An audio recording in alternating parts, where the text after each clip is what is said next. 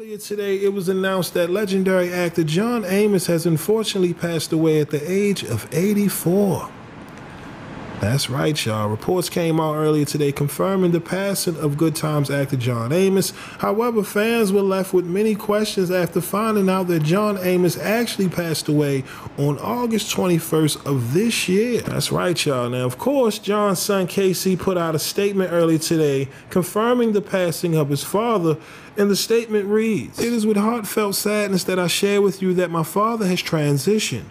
He was a man with the kindest heart and a heart of gold, and he was loved by the world over. Many fans who considered him their TV father." All right, now again, that was Casey Amos confirming the news of his father's passing earlier today in a statement. As of right now, there's still no word as to how we're just finding out about the passing of John Amos on October 1st, considering they're saying he passed away on August 21st of this year. Okay, and it seems as if the fans are not the only ones who have some questions. Now, moments ago, John's daughter Shannon, she put out a post reacting to the news via IG that reads, "I am without words. Our family has received the heartbreaking news that my dad, John Allen Amos Jr., transitioned on August 21st.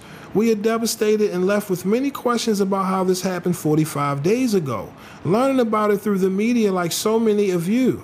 This should be a time of honoring and celebrating his life, yet we are struggling to navigate the wave of emotions and uncertainty surrounding his passing. Still, there is some semblance of peace in knowing my father is finally free. My family and I deeply appreciate the outpouring of love, calls, and texts. Please continue to hold our family in your thoughts and prayers. Thank you." All right, now again, that was Shannon Amos, daughter of John Amos, reacting to the news of her father's passing. And as you can see in the post, she said she was blindsided after finding out about her father passing away on social media earlier today. Okay, according to Shannon, she says she was completely unaware that her father had actually passed away 45 days ago. Okay, leaving her with some questions and concerns about what actually happened with her father. Now, for those who may not know, last year, Shannon went public informing fans that she believed her father was being abused. Okay, now again, what I did was put some videos together so that way you guys can get context as to how we got here, right? Because again, so many people had so much love and respect for John Amos and his contributions to the culture. You get what I mean? The impact that he left behind, you know, playing so many iconic roles and characters. Listen, man, a lot of people devastated after hearing the news. And again, we still have to wait and see as to what happened and why we're just finding out about the passing of John Amos. But again, I just want to leave you a little bit of context so you can understand where we are when it comes to John and his family right now. But as of right now, y'all make sure to leave your thoughts and comments down in the section below. Make sure to, you know, just pay your respects to a legend, man, because right now it seems like we're losing a lot of legends. And like I said, I just want to know, what are your thoughts about why we're just finding out about the passing of John Amos? Like I said, it's very odd considering that they're saying he passed away on August 21st. Let me know your thoughts down in the comment section below. But look, man, this is all I got for y'all today. Again, my name is SenseiRip. Till next time, peace. Rest in peace to a legend, John Amos. For those of you who didn't, I'm about to share. I'm currently in Memphis, Tennessee. It's raining out. My dad is in the hospital here in Memphis. He was traveling on business, from what I understand, and he called me and he called for help. And then we had a family member fly down to check on him because I was out of the country, and I got here as fast as I could. And in the last couple of weeks, as things have unfolded, we've learned that my father has been the victim of elder abuse and financial exploitation. And pretty much everything that was worth anything that was in his home is gone. It's really, really horrible. We're working with the Colorado Bureau of Investigations, the local county sheriff in Colorado where my dad lived. And it has been a really difficult time. I did a very emotional post yesterday on Facebook. Feel a little stronger today. He was up and talking today, which, you know, touched my heart and gave me some hope. I'm still very upset and angry to know that there are people in the world that would do something like this to a senior citizen, to an older person. Especially if you know my dad, you know he'd give you the shirt off his back. He is one of the most generous people that I know, and he's always provided for his family, and this is devastating. We have a long road ahead of us. He no longer has home security, so we're going to have to find a safe place for him to live when he gets out of the hospital, and we're hopeful that he will. He's been in ICU, and I'm asking for your prayers, your love, your thoughts. It took me a lot to get out of my ego and out of my own way, and probably against my dad's best wishes, because he's a very private person. But my family and I have pooled our resources, and we still need help. We need help to support him. Can you give me a minute? Okay, ma'am, I'm on a call. Wow, people, Karens are out today. Okay. I'm in Memphis, y'all. I just left a diner and just heard like the worst good old boy conversation ever. It was, anyway, let me digress. I am in Memphis. I am in the South, and it is the South, and I can't wait to get my dad home and out of here. Whew. He is doing, he's got a long road ahead of him. Let's just put it like that. My dad is a very private person. He probably would not love that I have launched a GoFundMe campaign, and I've done so because we've pooled our resources, and I'm not quite sure what this lady wants. She's back again. We have pooled our resources, and we have so much that we have to deal with. We have to hire lawyers to pursue the suspects. I'm not at liberty yet because the Colorado Bureau of Investigations is involved, as well as the local sheriff's department, so I can't share too many details about who the perpetrators are. I can only say they were caregivers or a caregiver, and that's about all I can say about that right now. My dad is going to need extensive medical care and rehabilitation. We're going to have to relocate him into a safe space with long-term care, and we don't know how horrible yet the financial crimes were, but we know it's a lot. And so I am asking for everyone out there.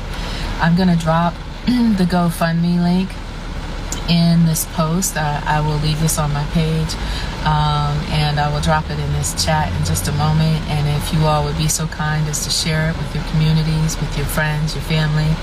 If you don't know my dad, he's John Amos. He's the actor from Good Times, Roots, Coming to America, West Wing. He's been in over 200 shows. He has worked over 60 years in the entertainment industry, and is one of the most generous, loving people that I know. And I hate that my dad is going through this right now, and I hate that the hardship that it's put on my family. I will have to stay in Memphis until hopefully we get him released. And yeah, it's a lot. I'm gonna look at some of the comments real quick. Thank you, Bonnie, I see that. Francis, we need to stop we do need to stop elder abuse. I agree. I had no idea that actually I did. I do know that it is a horrible thing that happens in many countries, but in the US, and then it costs, I think people steal over like $8 billion a year or something like that. I think that there need to be better laws in place for elderly people. And if I can encourage you to get, I don't care how old you are, you should have your wishes in writing and have an advocate for you all the time.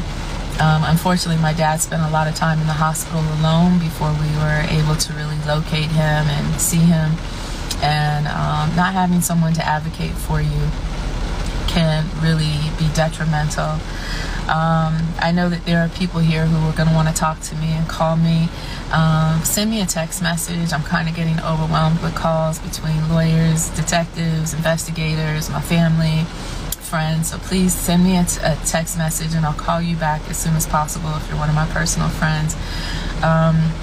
If you can donate, you will help us be able to retain the attorneys that we need for litigation, to pursue criminal charges. Unfortunately, one of the things that I've learned is that, like, Adult Protective Services has limited resources, and I think they kind of look at these things like it's a family matter, and they don't really respond the way they need to. I had been calling APS for quite some time, and now here we are. I think it's the same. I feel like it's the same with the police department. I think that, you know, they look at these things like they're family crimes. So what our lawyers will be doing is actually putting together the case and bringing it to the police, because, you know, from what I'm learning, this has been going on for quite some time. And unfortunately, I was traveling and I had no idea that what I was going to see and what happened to my dad's home and all of those things would be part of our reality. I am heartbroken. I got myself together today. I'm trying to keep it together for this share. But we could really utilize your support, your love, your prayers, your good energy. And I would be super grateful for that. Give me 1 second. I'm going to drop the link in the chat and you all can read it and see. And please share it with your... Here you go. That's the GoFundMe link. I'll make sure that I'm going to put a post today, and if you guys could share that post. If you have any influencer friends, if you have any friends who you want to tag on that, please do. We want to get the word out here because we want the suspects who did this, the alleged suspects, to pay for what they did. This can't continue, and yeah, I'm gonna leave it right there because I know if I keep going, I'm gonna get emotional again. I love you all. You know, I hope that if you have parents who are living, make sure they have their affairs in order. Make sure you have someone appointed for their long-term care in the future, and do that for yourself too. You know, any age, it doesn't matter how old you are. None of us are going to get out of here alive, but in this lifetime, we should have the love and support. And honestly, what I want from my dad, my intention in all of this, is to give him a safe space to live for the rest of his life, however long that is. I just want him to be safe and to be with the people who love him and who care about him. Because clearly these people had other interests, and it wasn't my dad. He's 83 years old, and I think, like I said this on Facebook yesterday, the thing that hurts me the most is that anyone could have asked him for anything and he would give you the shirt off his back. And the fact that they stole from him, and that they stole things from his home, and, you know, left him in those kind of conditions and dropped him off at a hospital, like, completely outrageous, completely egregious and outrageous.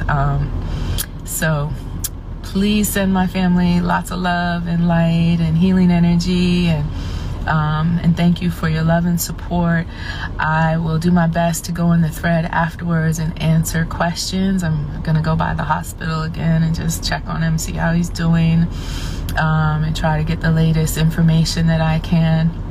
And I am in Memphis, Tennessee. I'm a long ways from home right now. I live, you know, you all know I live out of the country most of the time, and completely out of my element here, but you know, I know there's some good people here. I've met some good people here, and then they've been very helpful, and we have an amazing legal advisor right now that's helping us, and my whole family is being supportive, and we're all pulling our resources too. So please share this, and I'm sending y'all love and healing energy wherever you are. I will do my best to go through the thread and answer your questions, so just check back in a little bit. I'm gonna get going, but and I'll come on a little later and let you know how my dad is doing and give you guys updates. And yeah, please share. Okay, thank you, you all. Love you again, and have a beautiful, beautiful, blessed day. Thank you. Today we got John Amos responding to claims made by his daughter yesterday, Shannon Amos, stating that her father was suffering from elderly abuse and financial exploitation. Well, according to John Amos, that ain't the case. All right. Now, for those wondering what is going on, listen, I'm just as confused as you are. So his daughter came out to make another video responding to this TMZ article. So what we're going to do is check out the video, hear what his daughter had to say in response to her father denying these claims. And then I will catch you afterwards on my commentary. All right. With that being said, let's get right to it. Hey, it's me again. I just saw that a TMZ story broke. Half of the story broke. There's definitely another side to that story. So I'm live here. Hello, everyone. See that a TMZ story broke, and unfortunately, it says some really like that I made this up, which is not true. And so I would invite TMZ to do some accurate reporting and check with the Colorado Bureau of Investigations to see if there is in fact a real case, because there is, and I am not crazy. So thank you, TMZ, for breaking the story, but I want you to report it accurately. And all due respect to my father's response, I understand that this is embarrassing and upsetting, and probably not what he would have wanted me to do, but it is in his best interest. And to the travel agent pretending to be a real publicist, Belinda Foster, yeah, for real, really, come on, like, this story is, you all have no idea what is really going on. And because I don't want to have any defamation of character or slander, I can't name names yet, but do some homework. I invite you all to do some homework, do a little digging, do a little research, and figure this out for yourselves. This is real. And TMZ, if you're watching, I've sent you my number, and you are more than welcome to reach out to me for the real story. My reputation and integrity is everything. And my family, my lawyers, and my dad's closest friends are standing with me on this. Yes, closest family and friends. And so I hope that justice is served. I understand that this isn't the narrative that my father would like to put out, but I'm going to stand in the truth, because one thing I know, that if I don't, this is going to happen again and again and again. And so far, this person has gotten away with this, and it's not going to happen this time. I don't care where we have to go. I'm not going through this again. So, TMZ, if you're there and you want the real story, call me up. Call me up. I'm happy to share. And actually, I would actually rather go to a credible, newsworthy outlet and share the real story, because I have the real story and I have the receipts, all of the receipts. So I hope you all will support me in this. I promise you, with everything that I have, this is the truth. And I know there's going to be trolls, and I know there's going to be backlash. I knew that when I stepped into this space and decided to share publicly, and I'm doing it whether my dad likes it or not, to protect his best interest, to protect my family's best interest, so that the perpetrator or perpetrators will go to jail this time. You know, unfortunately, law enforcement hasn't really had been able to do this, and this is why we have lawyers, and this is why we're doing the things that we're doing. So my GoFundMe campaign, TMZ, is for a real purpose, and that is to protect and take care of my dad in this time. And I would love to see the credentials of Miss Foster, and if she has them, good for you. But I'm going to just say this, that I have all the receipts, all of them, photos, videos, everything. So and just check with Colorado Bureau of Investigations and you'll get the truth. So I'm signing out now. I'm sending love and light to everyone. You know, when you walk in your truth and when you walk with integrity, trust me, doors swing wide open. The people who are playing the games, who are pulling the strings, who are manipulating even my father or his words, it's all going to come out. What my grandmother used to say, what doesn't come out in the wash will come out in the rinse. So I am sending love to everyone, and I'm sending prayers and blessings and continued healing to my dad. And I hope that justice is served. Thank you so much, y'all. And share this story, share this, and at TMZ, you know how to reach me. I'm right here. Now, as of right now, the GoFundMe page created by his daughter Shannon Amos is still up and active. She also made a post earlier today via IG stating, "Speaking our truth and shining a light on an issue that people want to keep private can require confronting some uncomfortable realities. Society often discourages this path, preferring comforting illusions and silence over discomfort. There may even be people who want to silence you because the truth is too hard to face, yet in truth we find liberation and growth." If you want to read the rest of this post, feel free to pause the video, okay? Now, earlier today, a post was made from John Amos' IG account that you can see here for yourself that reads, "The GoFundMe was not authorized by John Amos," right? Adding more confusion to this whole situation. Now, initially, when the reports came out that John was suffering from financial exploitation and elderly abuse, a lot of people started to ask, well, where's his son, right? We're all used to seeing his son together with John on social media making videos, and people started to leave, comments and,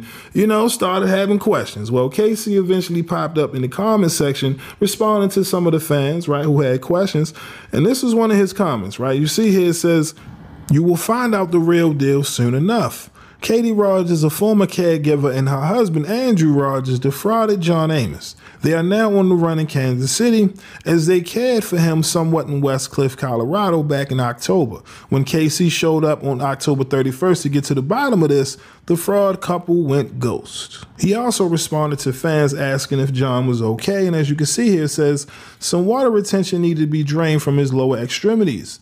Let us know if you require any more details about your family." Now, Casey spent some time responding to other fans leaving comments and concerns.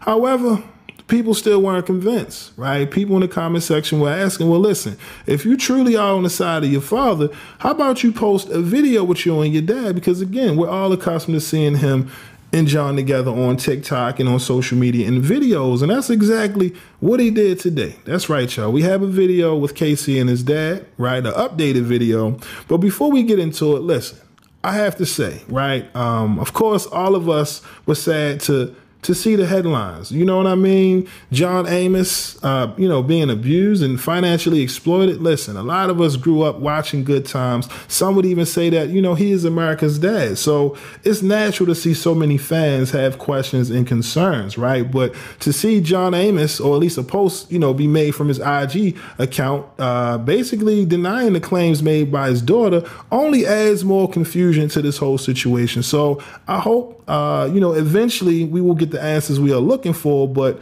one thing's for sure, something definitely did happen to John Amos. So I hope things get resolved. Like I said, man, in due time, I'll follow up with another video to give y'all an update. But as of right now, listen, I'm about to show y'all a video that was posted earlier today by John's son, KC. And y'all let me know your thoughts down in the comment section below, man. Are y'all still conflicted about this whole situation? Let me know down below. But that's all I got for y'all today. My name is SenseiRip. Till next time, peace. It was a Saturday night and the jungle was bright and the gamers all stalked their prey, where the code was crime and the neon line and the weak was doomed to pay, where crime begun and the daughter and the son, the father all stayed in jail, while mom lied awoke with her heart half broke as they loaded the train for hell. And I was branded the beast and I sat at this feast before I was even a man. In the gaudy display of the midnight array, lit up like a brand new Christmas toy, I was making my play for the female prey while I was still a boy. I was young and prancy. Reefer was my fancy. Yes, sir. That's it. I'm bringing heat on them fools, just like Shakespeare put them kings and queens on blast. John Amos' daughter, Shannon Amos, dropped a bombshell when she uploaded a video on her IG, revealing to the world that her father was possibly being abused and financially exploited. That's right, y'all. Now, we posted this video last week, and as you can see, it went viral, right? Gathering over 387,000 views. Now people are tuning in wondering what is going on with John Amos, right? Well, and also calling out the GoFundMe page created by his sister Shannon Amos, adding more confusion to this whole situation. Now, as you can see here, Shannon Amos would eventually upload another video that she would later on delete, responding to her father and brother disputing her claims, as well as informing the people, listen, I have receipts, I have proof, and eventually the truth will be revealed. Now, on June 9th, the article was released on behalf of Colorado Sheriff's Office, informing the public that they will be investigating claims of elder abuse involving John Amos, confirming that a police report was definitely filed. Now, after the release of this article, I took it upon myself to email Shannon Amos to see if she would be interested in coming on the platform to clear the air about the claims she made involving her father. And not too long after, I would receive a response via email, as you can see here, that reads, "Hi, SenseiRip. I wanted to reach out to provide a statement on behalf of Shannon Amos. At this time, she is unable to do an interview, but please feel free to attribute the statement to me as her spokesperson.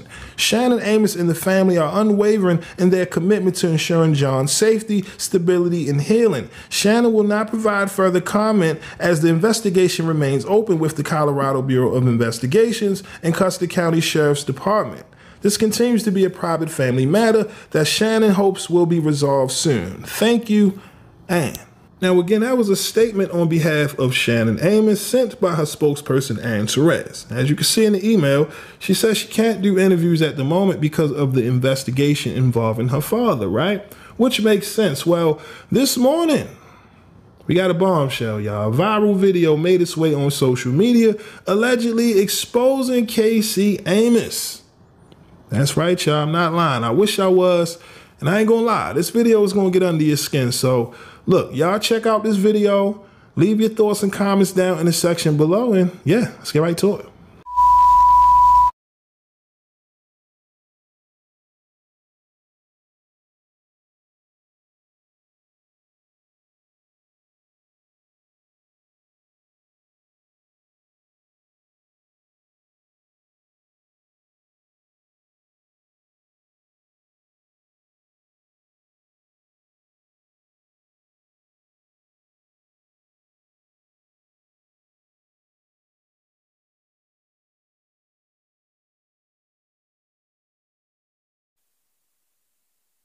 So you're of the opinion that he's still using drugs and misusing me and my money. Is that what you're saying? Yes. Is that what the essence of this is? Yes. Okay. Then he needs to be confronted.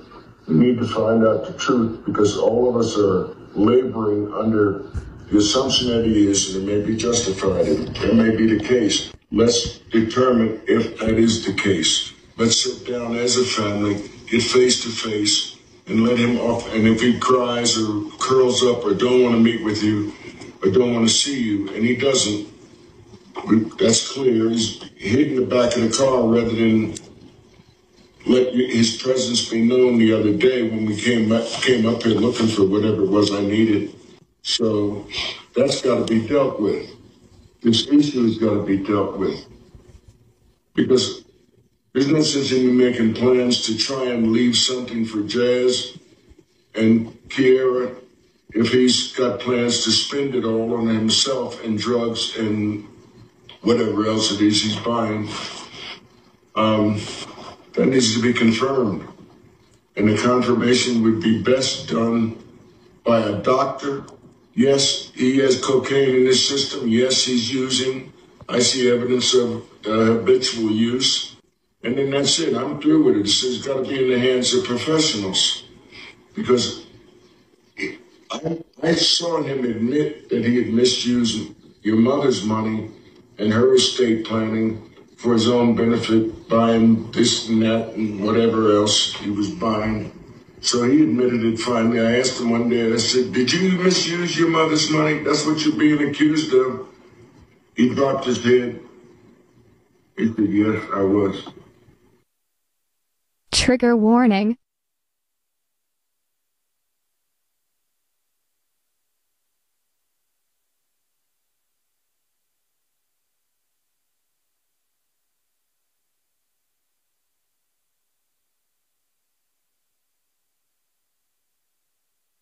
I thought that was the end of it in terms of misusing her money, that everybody was aware and that steps had been taken to stop him from doing that, however he was doing it. Now I'm being told, no, he hasn't stopped. He's still misusing it, still misusing drugs, misusing your money now. And the only way to stop it is to have a confrontation. I'm not going to bring no priest in and pray and all of that. Come in here and sit down, man. Tell me. Because I have asked him in the last couple of weeks, I said, are you using again? He said, no, I'm smoking, but I'm not using. So I said, well. But an addict can't smoke. I'm not here to argue with you as to who can do what, Shannon. I'm just stating facts, as you did and as I listened for as long as you talk. All I'm doing is just stating facts. So the only thing I propose to do is, he's at his motel or in his room at the motel. Go get him, bring him here, and let's have this conversation with the whole family. It's got to happen. It can't go on. It can't continue. I don't have no family life now. You tell them, as bad as I want to be with Bill and you and Kiara, sit out in the car to 3 and 4 in the morning. At my age, 81 years old, sitting on this fucking car. Excuse me, Kiara, and y'all, for using profanity as I talk to you. What the hell? I said, I come in here, I can't sleep. All I can do is watch TV. Get up in the morning, 5 and 6 in the morning, you can't sleep. Drive down to Willie's. That's my day. I said, I didn't want my life to be like this. Not here in Colorado. What am I running and hiding for? When the fuck do I get some peace? Y'all know the MREC room etiquette? Peace. You now tuned in to MREC TV.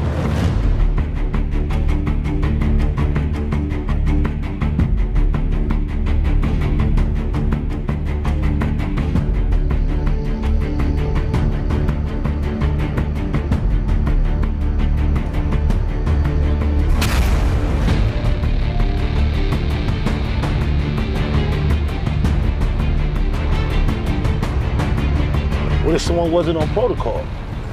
There are consequences.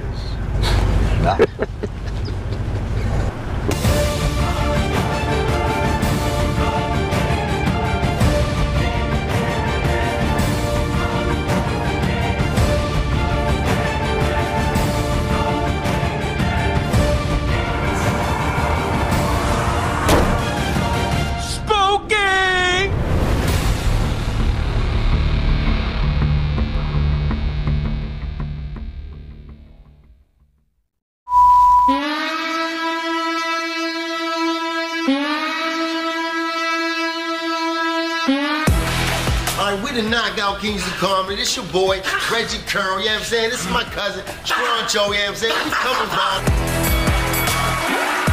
No, I know me old. You fuck with lambskin condoms. I ain't even want my man to eat my because I eat meat from Aldi's. The f wrong with you? Aldi's, you should eat this. We don't know what the f that meat is. No! For real, I heard a nigga get in prison. That's not the part about it. The part about it is he had the audacity to ask me why I ain't helping him. I said, it ain't no point of both of us get. I step up, look him right in his eyes. He go to pat me down. Pop, pop, pop, pop, pop, pop, pop, pop, pop, pop, pop, pop. $20, homeboy. I'm like, no sir. First of all, can I ask y'all a personal question?